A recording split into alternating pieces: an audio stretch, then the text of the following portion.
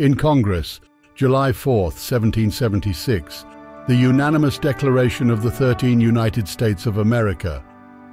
when in the course of human events, it becomes necessary for one people to dissolve the political bands which have connected them with another, and to assume among the powers of the earth the separate and equal station to which the laws of nature and of nature's God entitle them, a decent respect to the opinions of mankind requires that they should declare the causes which impel them to the separation. We hold these truths to be self-evident, that all men are created equal, that they are endowed by their Creator with certain unalienable rights, that among these are life, liberty, and the pursuit of happiness,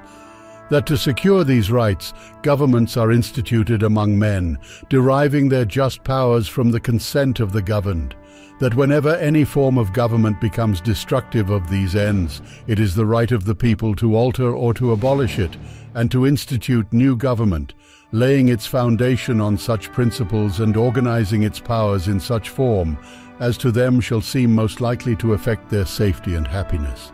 Prudence indeed will dictate that governments long established should not be changed for light and transient causes, and accordingly all experience hath shown that mankind are more disposed to suffer while evils are sufferable than to right themselves by abolishing the forms to which they are accustomed. But when a long train of abuses and usurpations, pursuing invariably the same object, evinces a design to reduce them under absolute despotism, it is their right, it is their duty, to throw off such government and to provide new guards for their future security. Such has been the patient sufferance of these colonies, and such is now the necessity which constrains them to alter their former systems of government. The history of the present King of Great Britain is a history of repeated injuries and usurpations, all having in direct object the establishment of an absolute tyranny over these states. To prove this, let facts be submitted to a candid world. He has refused his assent to laws, the most wholesome and necessary for the public good. He has forbidden his governors to pass laws of immediate and pressing importance, unless suspended in their operation, till his assent should be obtained. And when so suspended, he has utterly neglected to attend to them. He has refused to pass other laws for the accommodation of large districts of people, unless those people would relinquish the right of representation in the legislature, a right inestimable to them and formidable to tyrants only. He has called together legislative bodies at places unusual, uncomfortable, and distant from the depository of their public records, for the sole purpose of fatiguing them into compliance with his measures. He has dissolved representative houses repeatedly, for opposing with manly firmness his invasions on the rights of the people. He has refused for a long time, after such dissolutions, to cause others to be elected, whereby the legislative powers, incapable of annihilation, have returned to the people at large for their exercise, the state remaining in the meantime exposed to all the dangers of invasion from without and convulsions within. He has endeavored to prevent the population of these states, for that purpose obstructing the laws for naturalization of foreigners, refusing to pass others to encourage their migrations hither, and raising the conditions of new appropriations of lands. He has obstructed the administration of justice by refusing his assent to laws for establishing judiciary powers. He has made judges dependent on his will alone for the tenure of their offices and the amount and payment of their salaries. He has erected a multitude of new offices and sent hither swarms of officers to harass our people and eat out their substance. He has kept among us in times of peace standing armies without the consent of our legislatures. He has affected to render the military independent of and superior to the civil power. He has combined with others to subject us to a jurisdiction foreign to our Constitution and unacknowledged by our laws, giving his assent to their acts of pretended legislation,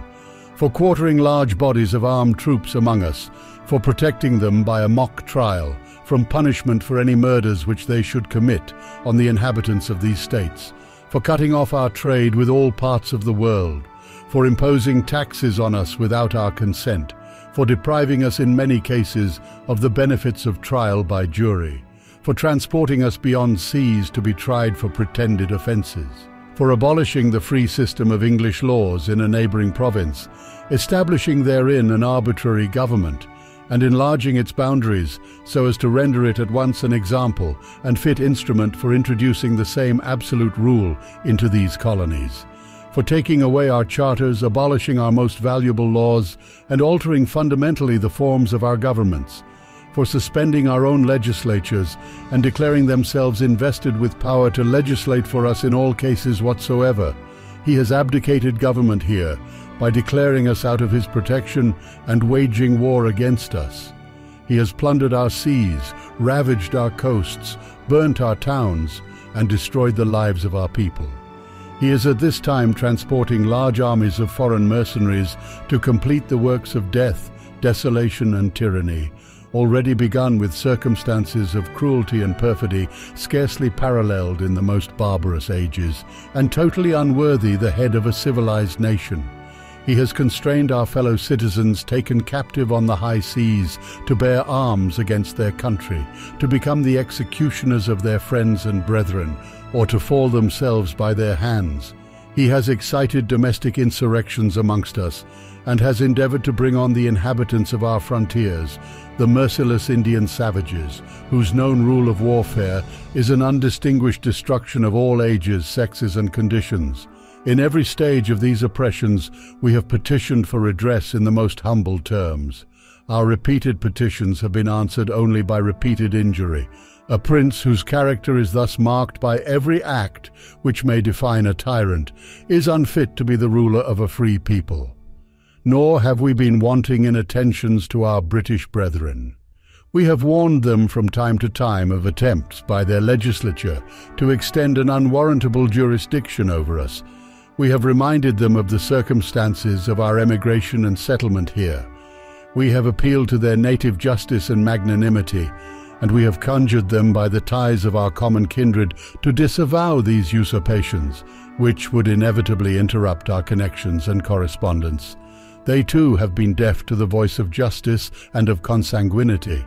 We must therefore acquiesce in the necessity which denounces our separation, and hold them, as we hold the rest of mankind, enemies in war, in peace friends.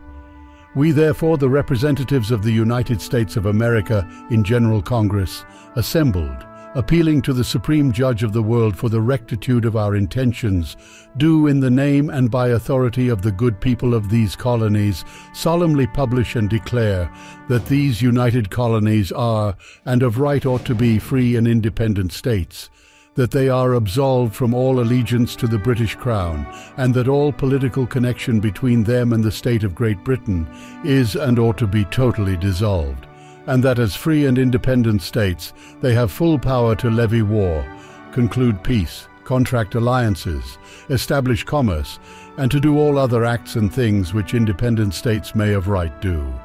And for the support of this declaration, with a firm reliance on the protection of divine providence, we mutually pledge to each other our lives, our fortunes, and our sacred honor.